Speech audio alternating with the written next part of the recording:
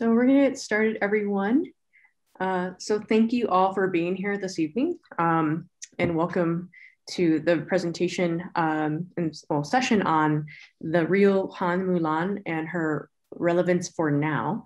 On behalf of the Her DU committee, I want to thank you all for being here and taking part in this 26th annual Her DU conference.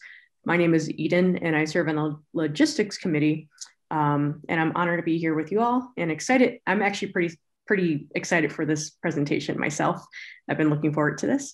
And in the meantime, I want to introduce you to our today's team, who this does take a village to put on this conference. So on today's Zoom, we have Camia and Maddie, who are our Her DU volunteers, and our IT service member who's helping us with the video media services, Tremaine. So should anything come up on Zoom, if you need any tech help or anything regarding the Her DU conference in general, feel free to send us a chat and we'll help you out. For any questions we received today, like using the chat, we'll be using a strategy called progressive stacking.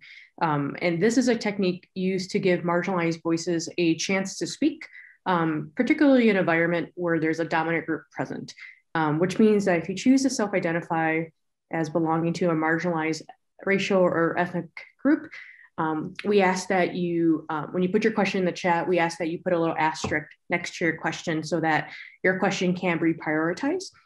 You aren't required to self-identify, it's just an option. And we'll try our best to get to all the questions. In the meantime, I'm gonna let you be introduced to our presenter for today, Christine Chao. So take it away. Okay. Thank you very much, Eden, and thank you, everybody, even though I can't see you. And let me tell you, DU has a fabulous tech team in terms of Eden and Tremaine, so thank you. So my name is Christine Chao, and I guess Eden put up the first slide. So my name is Christine Chao. I am actually a graduate. I got my doctorate at DU. I'm a clinical psychologist and also a psychoanalyst of the Jungian variety. I'm really happy to speak today to you about the real Hua MuLan and her relevance for the now. I am doing this presentation in honor of women who died, and I'll show you them on that next slide coming up. These are the women who were killed in Georgia. Xiao Jie Tan, Da Yu Fang, Sun Chun Park, Hyun Young Grant, Sun Cha Kim, Young A Yu. And in terms for my own answers, and especially for these women who have died, I would like to dedicate this talk to them. Now, I am here because of my ancestors. I will show you that on the next slide. And I am here, I'll show you the next slide, because my great-grandfather Chao, or Agong, and my next slide, great-grandmother Lee Ayun, sent my grandfather to the United States, where he married my Polish grandmother, and they had 2 sons. And that's my father in the background and my uncle. So they came to Meigua, which in Chinese is the beautiful country. And next here is my family in 1935 in Hong Kong, 2 years before my father and his mother and my grandfather, that family left. The other Chinese members of the family did not want to go. The woman in the middle, in the dark dress, she was the young woman that you first saw. She's my great-grandmother. And if we had looked at her feet, we would have seen she has bound feet, okay? And next come my Irish mother and my father, and that's how I came. Okay, so that's how I came here. So there is no evidence that there is such a woman named Hua MuLan ever existed, but the myth and the ballad is still memorized in schools today. So next slide. And this slide, unfortunately, I didn't have Eden and Tremaine to help me. This slide is upside down. So we'll go on to the next slide. Okay, you may have heard about Mulan from the Disney movie. She provided another costume option for little girls, thanks God, but there was a lot that they didn't get in the movie. The most important, that bottom picture where she's gazing into the eyes of the handsome captain, that is not the true story. So I am going to tell you now the story of the real Hua MuLan that comes from a ballad from 6th century China that was written down, and the emperor's story collectors collected the ballad. So let's read it through. Okay, this is how it starts. It starts in an onomatopoeic way. There's no characters, chick, chick, and again, chick, chick. Mulan, it's this, try to be the sound of the weaving. Mulan weaves facing the door. You don't hear the shuttle sounds. You only hear daughter sighs.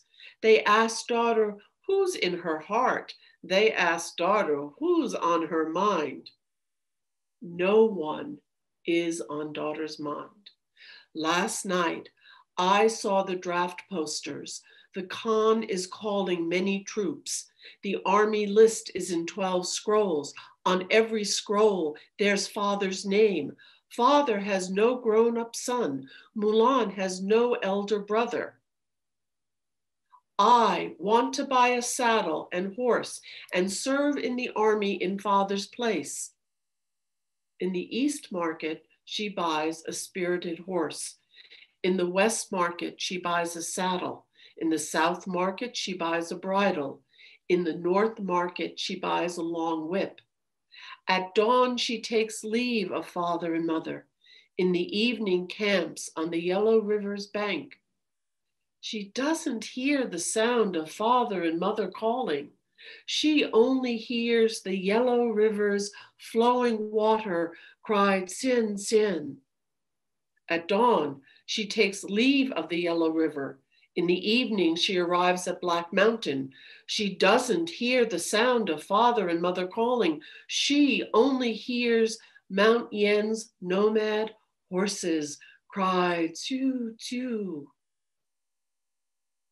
She goes 10,000 miles on the business of war. She crosses passes and mountains like flying. Northern gusts carry the rattle of army pots. Chilly light shines on iron armor. Generals die in 100 battles. Stout soldiers return after 10 years. On her return, she sees the Son of Heaven. The Son of Heaven sits in the splendid hall. He gives out promotions in 12 ranks and prizes of 100,000 and more. The Khan asks her what she desires. Mulan has no use for a minister's post. I wish to have a strong camel to take me back to my home. When father and mother hear daughter is coming, they go outside the wall to meet her, leaning on each other. When elder sister hears younger sister is coming, she fixes her rouge facing the door. When little brother hears elder sister is coming, he whets the knife, quick, quick for pig and sheep. I open the door to my east chamber. I sit on my couch in the west room. I take off my wartime gown and put on my old-time clothes. Facing the window, she fixes her cloud-like hair. Hanging up a mirror, she dabs on yellow flour powder. She goes out the door and sees her comrades. Her comrades are all amazed and perplexed, traveling together for 12 years. They did not know Mulan was a girl. The he-hare's feet go hop and skip. The she-hare's eyes gaze inwardly in contemplation. Two hares running side by side, close to the ground. How can they tell if I am he or she? And that is the end. Okay, next slide. So let's talk about this. Let's amplify this, and let's hear what Mulan has to tell us, especially women. So the story opens with Mulan facing outward, facing the door. She is weaving. She is doing traditional women's work. However, this activity prefigures the wholeness which the story will take us. To weave is to work with the opposites, to work with thread that have been spun from fibers from the earth. It is the crossing of the warp, the warp and the woof. And you can see the union actually of feminine and masculine principles. Actually, in Chinese symbolism, it's the alternation of the yin and yang. So initially, when we meet Mulan, she is being a dutiful daughter, weaving cloth for her family. But she is also sighing and facing the door, and she has stopped weaving. This break, you don't hear the shuttle sounds, brings the family to find out what is happening. Why has Mulan sighed? What's going on? She must be thinking of a lover, or maybe who the family will arrange for her to marry. Not so. In an act of so subtle rebellion, but rebellion nonetheless, Mulan tells her family they have no idea what's going on with her. No one knows. No one is on daughter's mind. Okay. Then she tells them another no, for that a proper Chinese daughter would never say. She has been out at night, outside the walls and the confines of her home.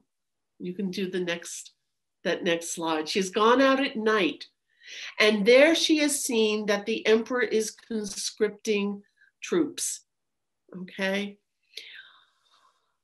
I would also posit that Mulan's initial sighs going out at night has a twofold meaning. Yes, as Chinese have noted throughout the ages, she is being a dutiful daughter, worried about and willing to sacrifice herself for her family, but she is also went out in the moonlight, in time of the feminine, in time when our feelings come to the surface. Something has stirred in her heart.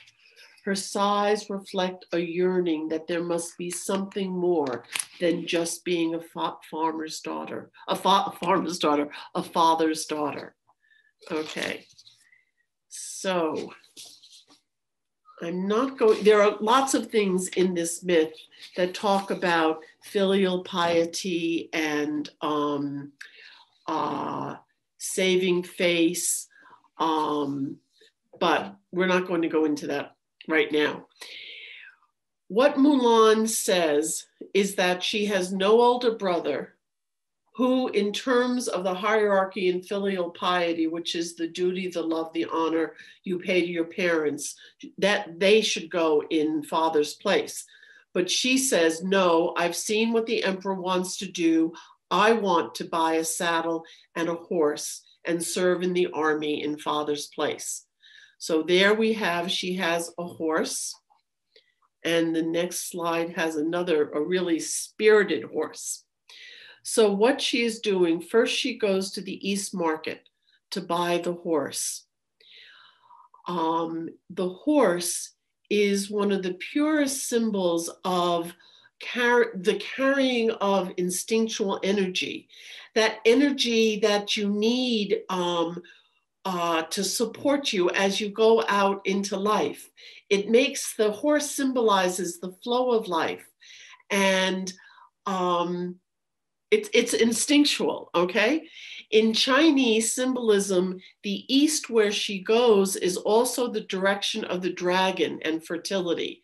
So we can go to the next slide. So here are two dragons that I got when I was in China.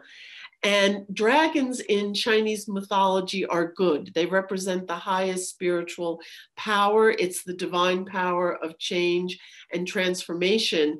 And the color that is associated with this east is green, and that's this, or blue-green, and that's the symbol of growth, generation, and new stuff. It's also the symbolism of yang. Okay, and there's the next slide is, I just threw in Mushu because lots of people know Mushu, and Ebonics speaking Mushu was almost worth the price of admission to the animated. So I love Mushu. My granddaughter won't watch the new Mulan because it doesn't have Mushu. Okay, but again, women, now the next thing she goes after that is she goes to the West Market where she buys a saddle. The saddle will help Mulan stay seated on her instincts. It will help hold her and carry her as she embarks on this journey that will be long and arduous. And again, as women, we have to say, what holds us? What supports us? Now, in terms of the symbolism of the West, that is white. And we'll see that on the next slide. And actually, the white in Asian culture symbolizes sorrow and death. So even today, white is associated with mourning, and there is no bride, unless she is very westernized, would wear a white wedding dress. So what does this West Market, this color white, remind us? That when you go on a journey, there will be times of sorrow and depression. Sacrifices will be required. And eventually part of what the Buddhists would call, and then psychologists would call, part of the ego has to die. So she goes to the West for that supportive saddle. Next, she goes to the South, where she gets a bridle. Okay. A bridle, the reins of a bridle are held by the rider. So that's your ego or your person. And you need all of your ego, yourself, on this journey of discovery. And yet your ego must work in connection with and be able to be guided by your instincts, okay? In China, the color associated with the South Market is red. And you can go to the next slide. Red is fire, red is power, red is celebration. Red is the color you wear on the Lunar New Year. Brides wear it on their wedding day.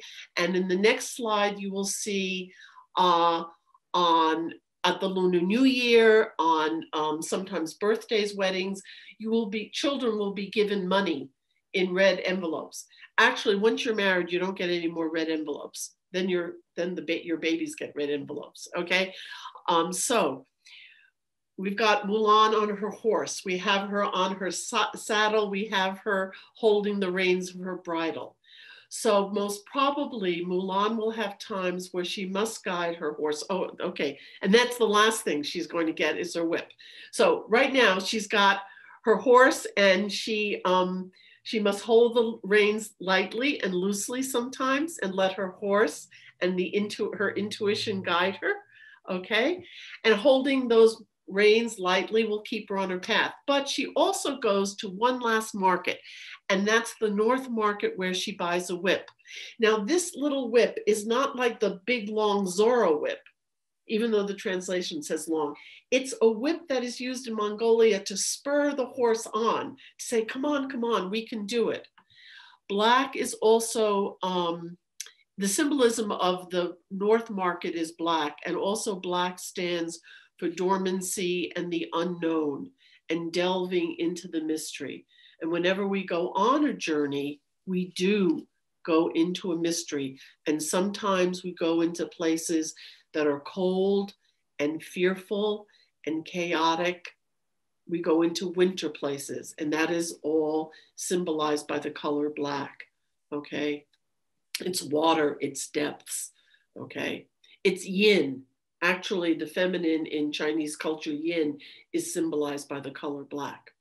Okay, so now she leaves the collective, and at night, she camps on the banks of the Yellow River.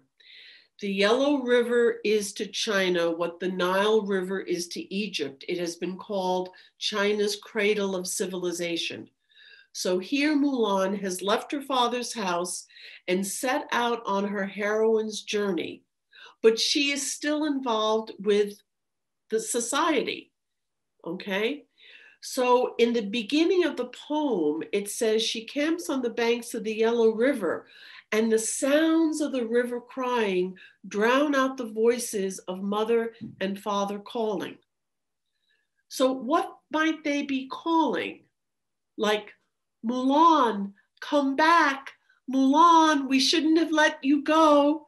Mulan, honey, honey, don't go to GU. It's too far away from home. Don't go there during COVID. Okay. But Mulan needs something, and she goes to the depths of the waters to hear that cry of the waters, the cry of the river inside oneself, of course, to drown out those voices. So the next day, she goes and camps by Black Mountain. And again, she listens to the cries of the wild horses. We'll see those slides. There we go. I've got 2 slides of wild horses. And the sound of the horses, again, drown out the voices of mother and father calling. Again, drown out her doubts. Drown out her parents actually calling her up on their cell phone today and saying, we never should have let you go. The neighbors are talking. You will die. You're not strong enough. You can never do this, okay? And Mulan, again, has to have those doubts drowned out. And that's where she listens to the wild horses. So we sometimes have to listen to the cries of an internal river, the cries of our own wild horses. Okay, now let's see what happens. Mulan is in battle.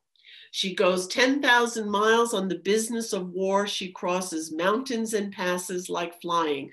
This is from a real live action movie made in China. And actually, the Mulan has my family's last name. I wish she were related. I don't think she is. My family's last name is kind of like Smith. So there are a couple of more pictures, I think, of Mulan. There's another drawing of Mulan. Then this is a kind of a sentimental one, maybe a Hallmark card of Mulan.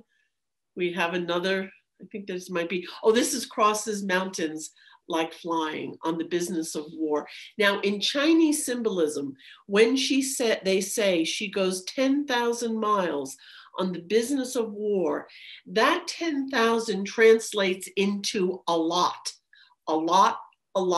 many, many, many miles. Mulan does not accomplish her journey in one battle. Okay, unlike the Disney movie, like she kind of like in the first animated, she sets off an avalanche and then, oops, oh, did the snow bury the bad guys? No. 10,000 miles, our girl is 10,000 miles on the business of war. Okay, and the next slide, again, she crosses, this is from a friend of mine drew this, crosses mountains like flying. This part, let's see, go back to the mountains. Okay, this part of the myth tells us the story of the making of a warrior, okay? She covers many miles. During this time, Mulan must have been mentored, tutored, taught the skills of survival, okay? She is taught we have to think about this, we have to talk about what is our war that we are engaged in? What is our struggle? What is our 10,000-mile journey? Okay, and of course we have lots of parallels with women today. In order to survive in corporate life or in order to survive in academic life. Women in business have to know how to strategize. You got to learn how to write business suits. Maybe you have to wear power suits. Maybe you have to hold your own in corporate meetings with the big boys.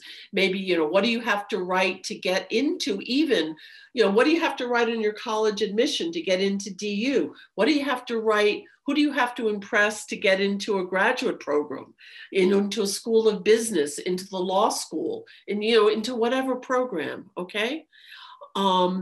Again, women in academic institutions from college onward have to write, along with their male colleagues, papers, defend proposals, go in front of committees, pass comprehensive exams, all of these things, okay? And Mulan also must have endured many hardships and many sufferings, always keeping her feminine self a closely guarded secret. Is that good or is that bad? When do you take off your armor? When do you put it on? Okay. Now we'll go to the next slide. So this is the line of the myth or the ballad where it says, chilly light shines on armor, northern gusts carry the rattle of army pots. Now, I will tell you, there's some controversy about this line, again, because the Chinese characters can be translated in many ways. But I love the translation, the gusts of winds carry the rattle of the army pots. Because I think what this says, in the midst of the heroic, one must cook and clean the pots. The warrior men and Mulan must do what is usually consigned to women. Even though the feminine is at the center of the poem, albeit under wraps, here the feminine daily business of life speaks out. This is kind of a tension of opposites. The nurturance of cooking, feeding, eating, caring for the wounded, burying the dead, okay, taking care of our wounds, is juxtaposed with the business of war, which is killing and conquest, okay? Then the next two lines, final two lines of this section are, generals die in 100 battles. So these are from the the tombs in Xi'an, the generals that were, these are the generals, these are the bigwigs, okay? Stout soldiers return after 10 years, and that's the next slide. Okay, so what does all this mean? I think it means sometimes generals don't know everything. Sometimes your teachers don't know everything.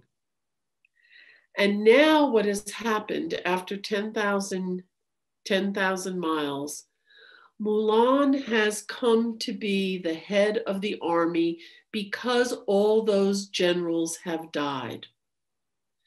And what remains are the stout soldiers who have your back as you lead. So in a sense, it is a woman stepping forward into her own life and letting, you need some stout soldiers. You need some people to have your back. You need some masculine strength, but you don't need that masculine strength telling you what to do. I'm from an era of, certainly from the Vietnam War, where there was a famous anti-war song that went, waist high in the deep muddy, and the big fool said to march on. So this was about the soldiers who knew they were going to get killed in the jungle in Vietnam, but the generals kept telling them they had to go on. And that's true in all sorts of battles. If you've ever watched, Chariots of Fire about Gallipoli, again, these are the soldiers that are sacrificed, okay? So, and here's another picture of Mulan, and I think there may be one more picture of Mulan. Oh, okay, no, this says, okay, what this says, okay. Mulan is now at the head. She is the leader, the head general of China's army, and she has won all the wars. She has vanquished China's enemies. She has saved China. And now she goes to get her reward. The patriarchy, back to the, there we go. We got to stick around for this is the seat of power. And Mulan goes there. She goes to the Son of Heaven, or the Khan, or the Emperor. And he says, Mulan, you are my most famous general. Anything I can offer you, I will. You have arrived, you have made it. Anything power may bestow on you, I will gladly do it. Would you like to be head CEO? Would you like university tenure? Would you like to be on the board of directors? Would you like a cabinet position? All of these things. And if you don't want that, Mulan, I will give you money. I will give you as much gold and silver as you want. Now, also remember, in Chinese, this goes back, this myth comes out of the Chinese psyche. So we have to remember that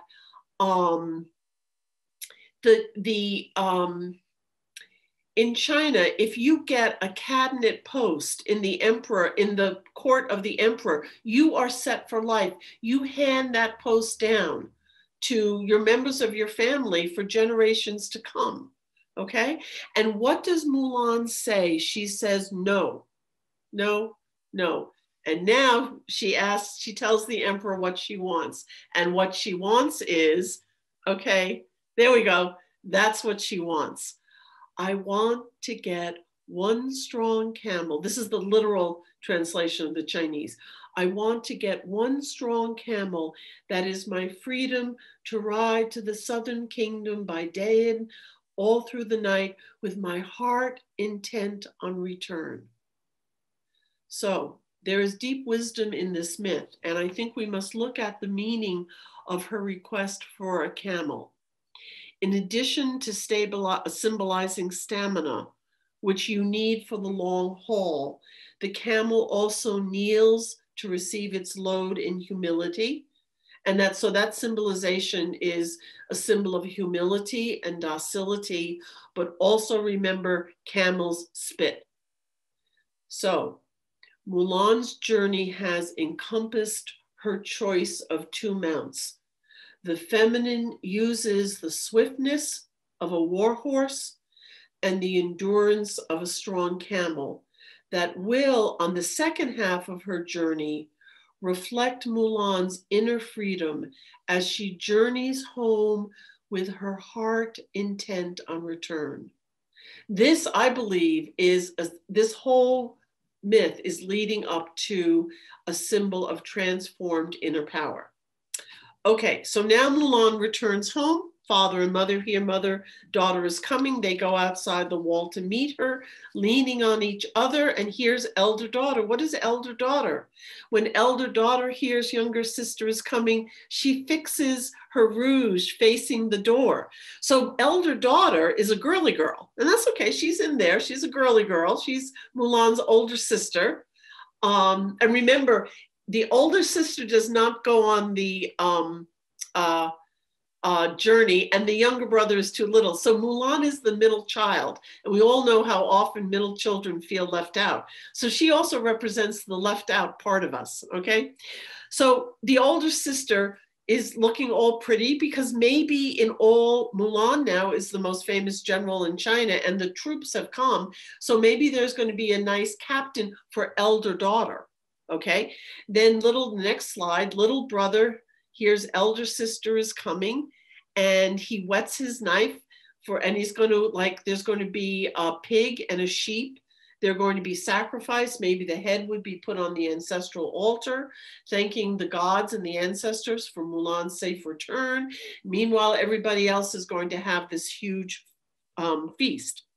So her parents are even older. And what does Mulan do? She goes in, and the ballad tells us she takes off her wartime gown and puts on her old-time clothes. She next goes and she sits on the couch in the West Chamber and she fixes her cloud-like hair, okay? And a friend of mine painted this picture for me when I was working on this myth.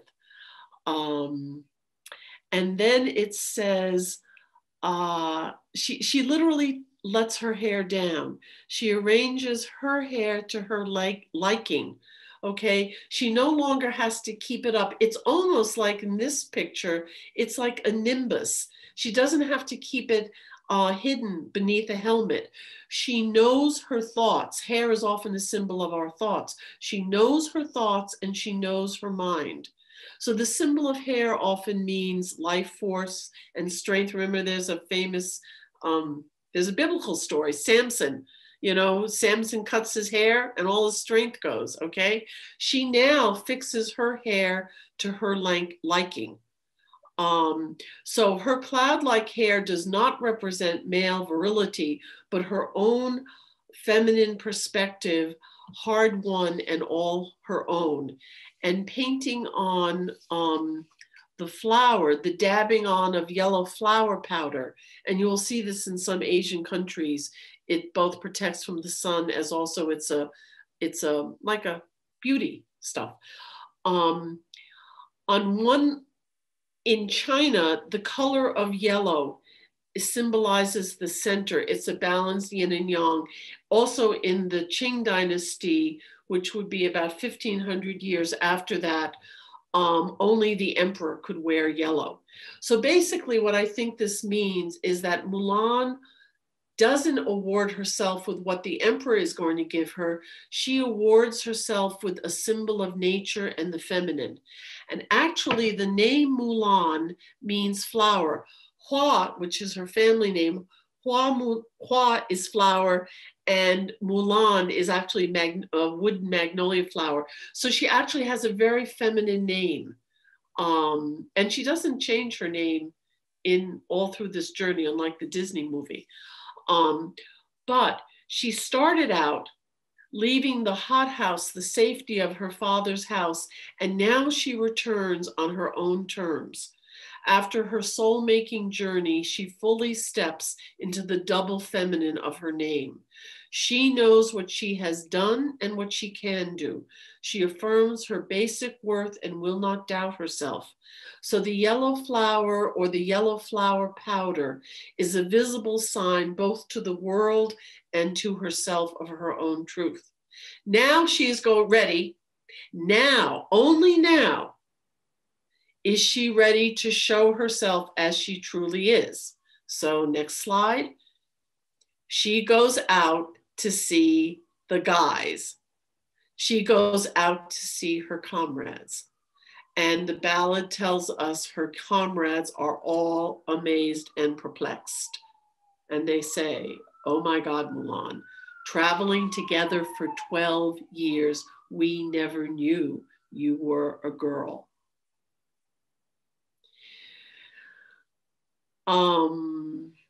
I think this also symbolizes her male counterparts will come to see what following the feminine in the strong mode does for all of society, because they themselves, her troops, have been renewed and successful.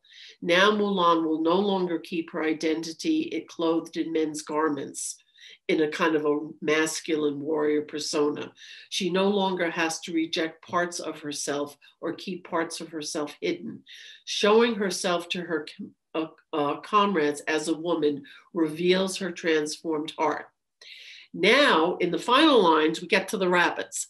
These are the final lines in which she addresses all of us. Again, the guys say, Mulan, we never knew you were a girl. And this is what she says to them.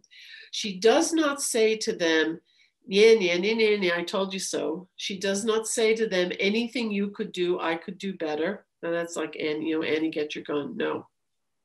This is what she says. The he hare's feet go hop and skip.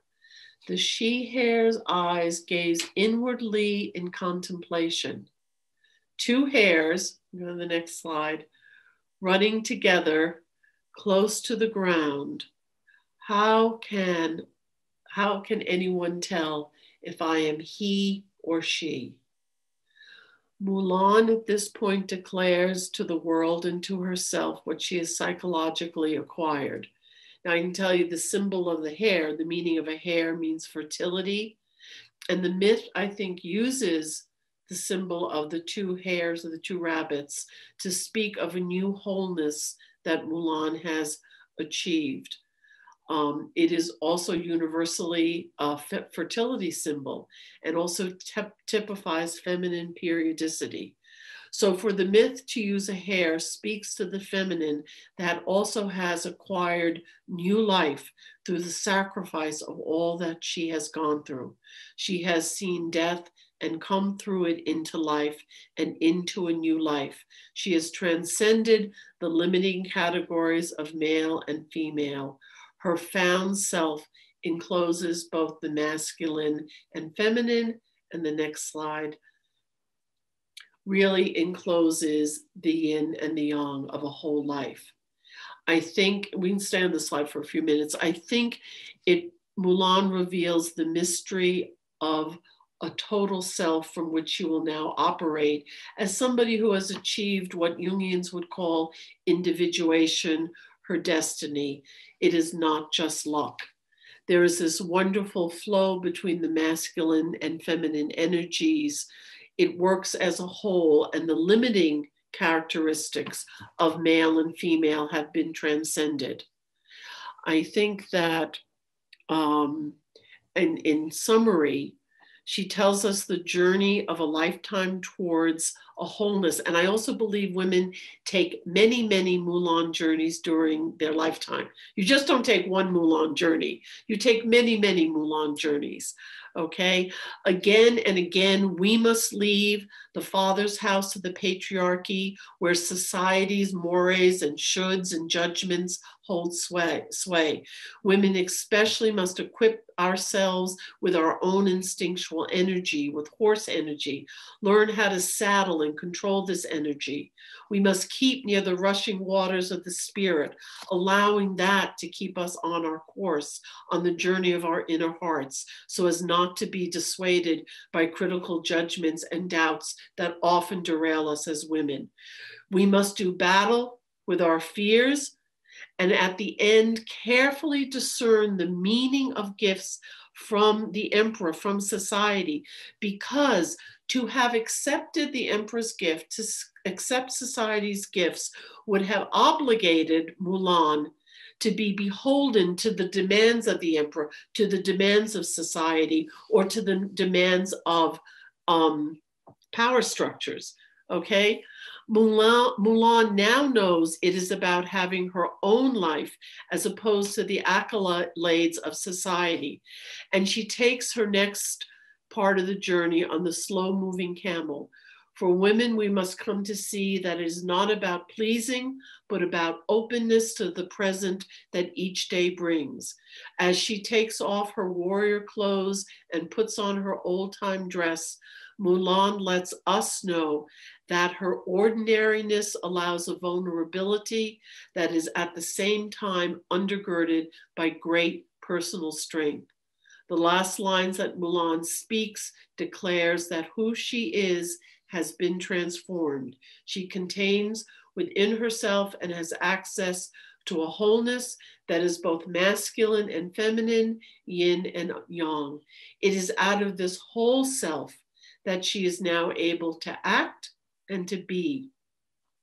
Mulan in her journey, first captured by story collectors of 5th century China, is alive and I believe speaks to us today.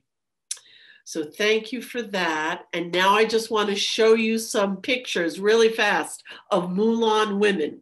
Here is Serena Williams, okay? Practicing, 10,000 miles, a long time. Next one is Sally Ride, first American woman in space. Next one is Anne Frank, who died in the concentration camps in Bergen-Belsen at 15 years old. Here's that's fine.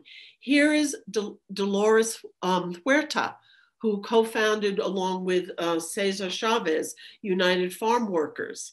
Okay, here is Maria Tallchief. The Maria Tallchief grew up on the Osage Nation. Her father was Osage, her mother was Scotch-Irish, and she was one of the most famous ballerinas. She lived from 25 to 88, and she had her first ballet lessons in Colorado Springs, where her family used to come for in the summer. So I put her in there. The next is Maya Lin, Chinese American architect. She's the designer of the Vietnam War Memorial.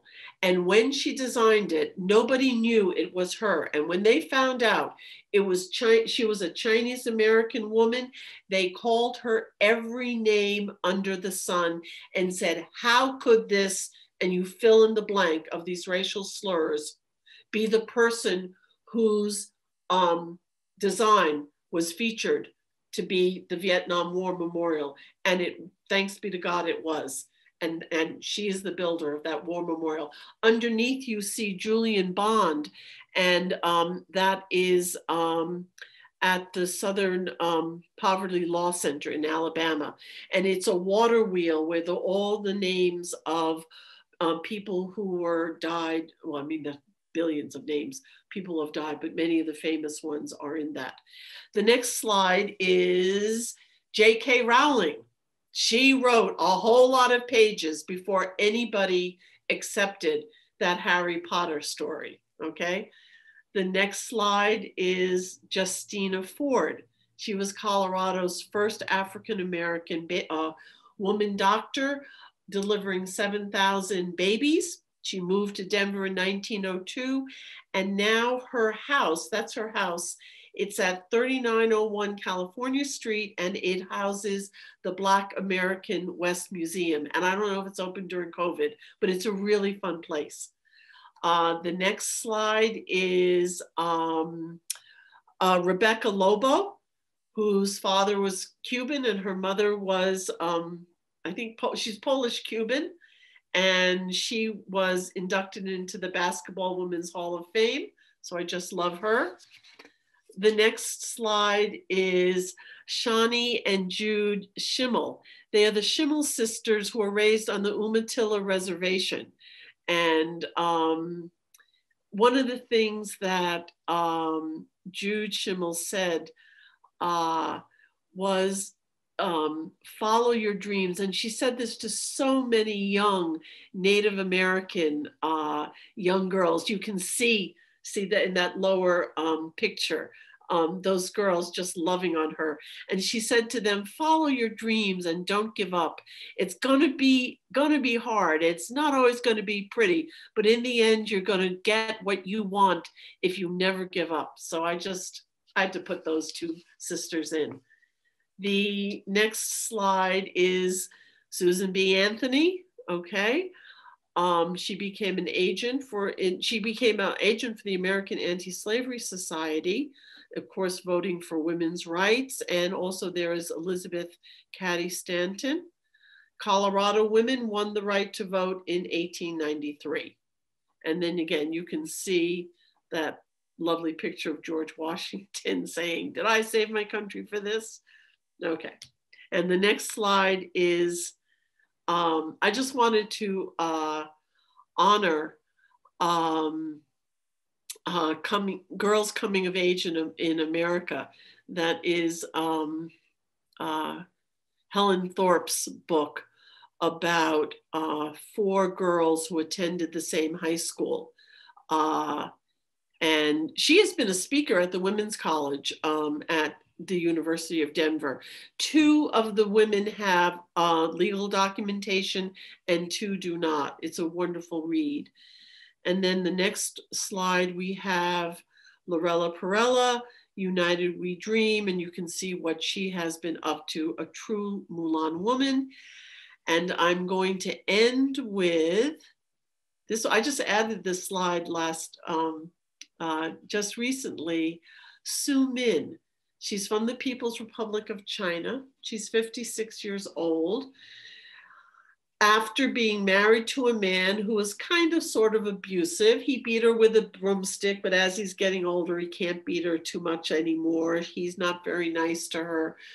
She finally bought a little car and took it on the road and said, I want to ask for a temporary leave from my usual life. I can only breathe the air of freedom while driving on the road. One day, I made up my mind to live for myself.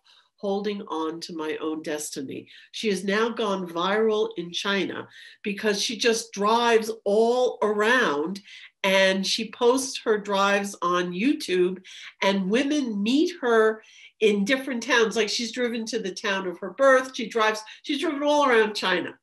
And women have been meeting her with food and with flowers.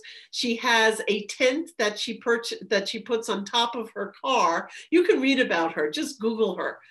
She's all over right now. So that's my last Mulan women. And I think probably I also, that's a statue that I got when I was in China.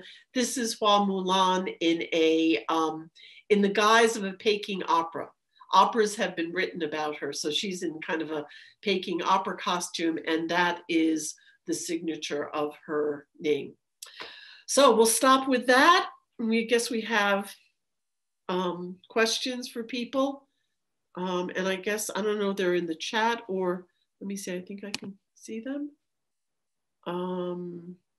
Or I guess, Eden, you want to just ask me questions? Or I can definitely ask you questions. I'm always curious about things, but I'm waiting for if anybody else wants to ask one. Feel free to unmute if you want to, if it makes it easier, or if you can write it in the chat. Yeah. But I packed a lot into, I'm originally from New York, and so I'm sorry if I spoke too fast, but there's a lot to tell you.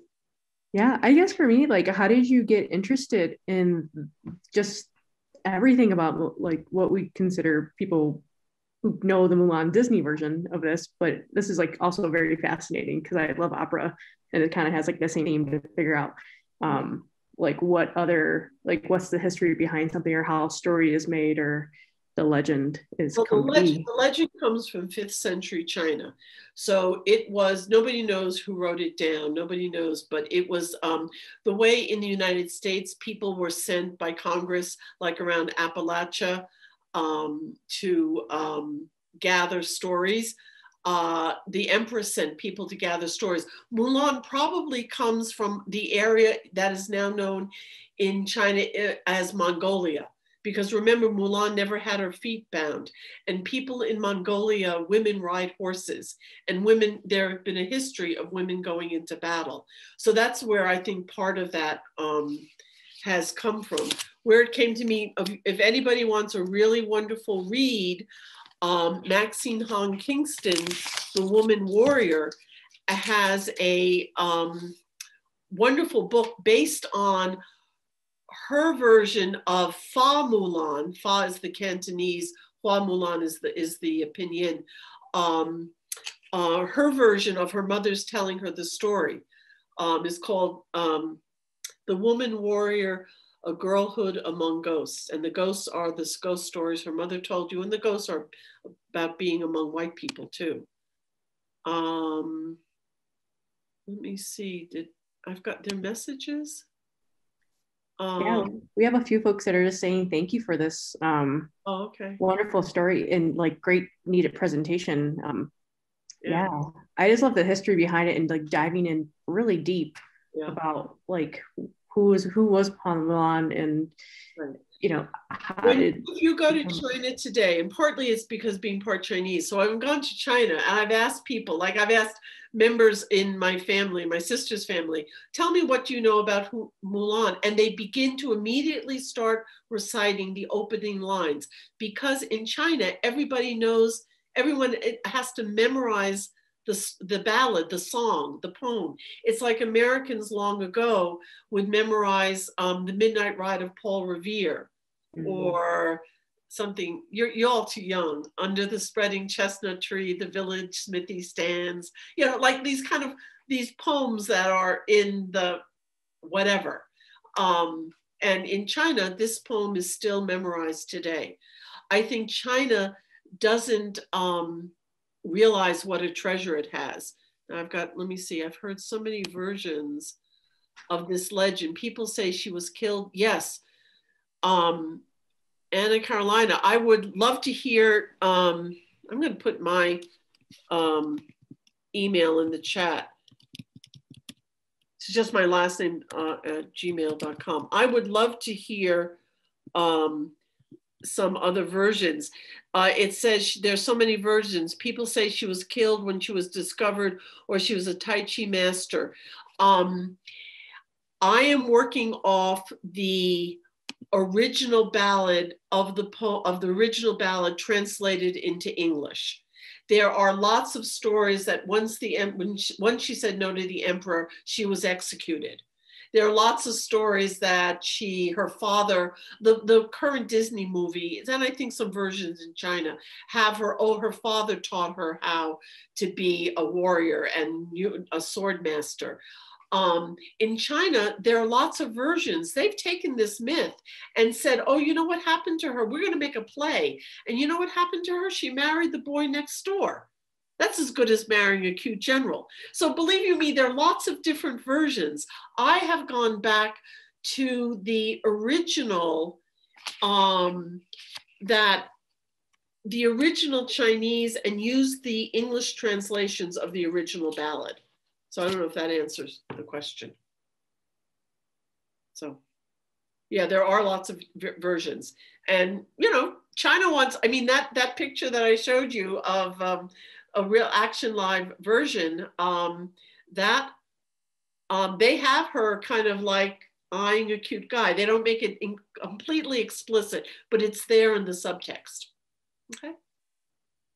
Anything else, or should we? Yeah, see if anybody else has any questions or comments before we wrap up. I'll wait about 10 seconds.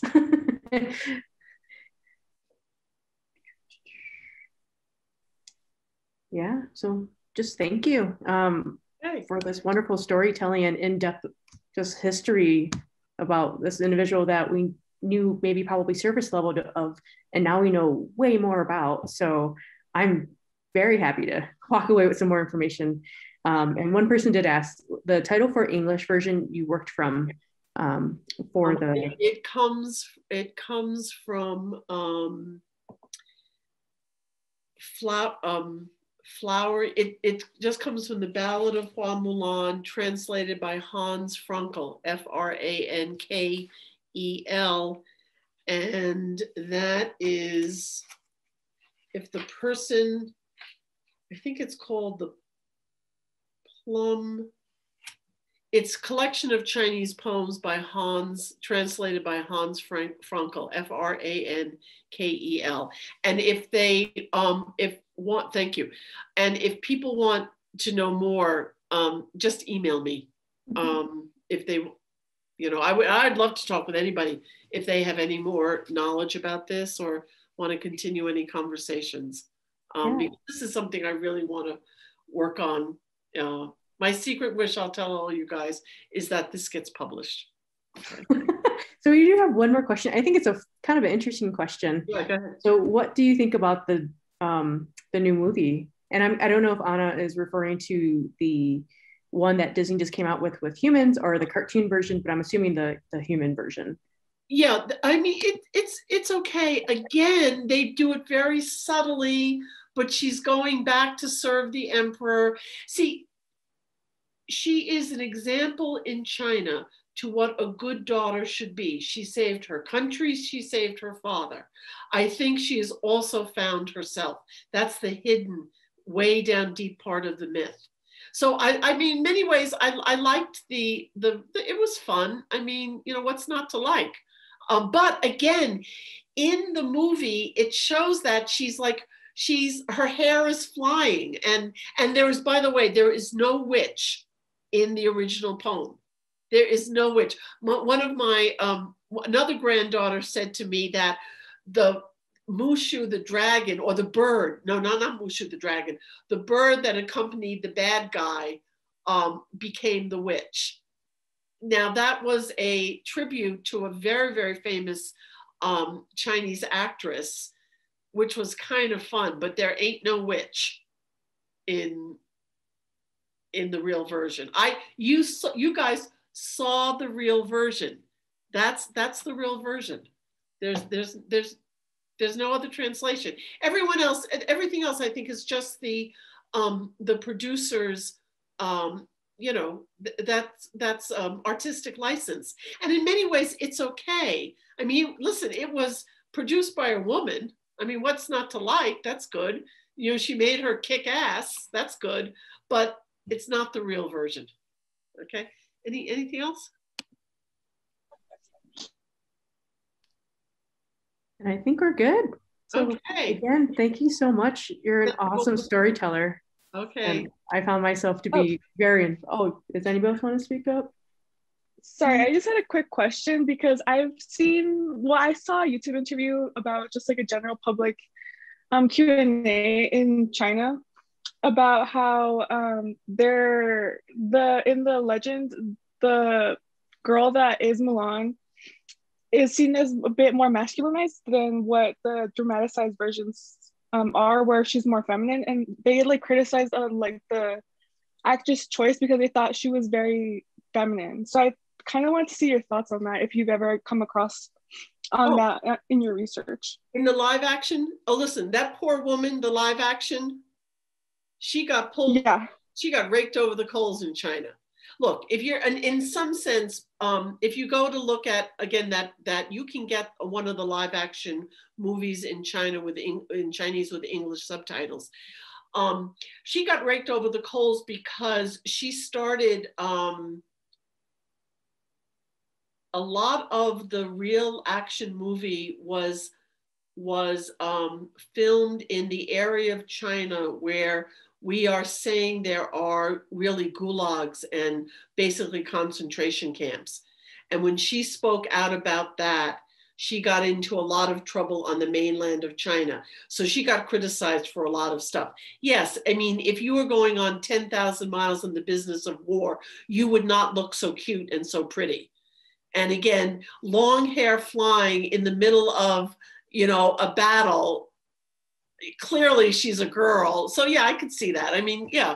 I mean, and also I think there's a little bit of political between the mainland of China and the United States. On the one hand, they let Disney come in and you know, do a lot of filming. On the other hand, they didn't like it so much. So, you know, there's a lot of politics there. Does that make sense? Yeah, thank you so much. And I just wanted to say that this was a great presentation. She's like my favorite because I feel like even though I'm Latina and like just seeing her like black hair and like her darker eyes, like as a little girl, I was like, that she's me and I'm her as an immigrant child. Yes, and I would love, if you want to just send me that quote as I would love to collect that story because I think it is true.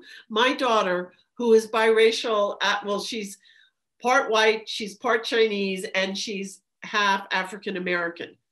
And believe you me, my daughter loved Mulan. And I think it did. It gave little girls, they're not just all these white princesses. And somehow Tatiana never quite, I would have to ask some of the Black women in the audience, did they ever believe that that was a Disney princess? But you know, Mulan was. And I've heard that said little African American girls, Jelana, my grandkid, you know, they love Mulan. Yeah. Yeah, so that's wonderful to hear. So I don't want to take her away from you. Just know that she doesn't have to get a cute guy at the end. Okay? Yeah, I think that's a great story. Okay, so continue to enjoy your Mulan. Okay? All right, well, thank you so much. Okay, thank you all. Have a great evening. All right, you all have a great evening as well. Thank you again. And thank you, Tremaine, and thank you, Eden, so much. Yeah. You're doing great. Thank you. Okay, bye-bye.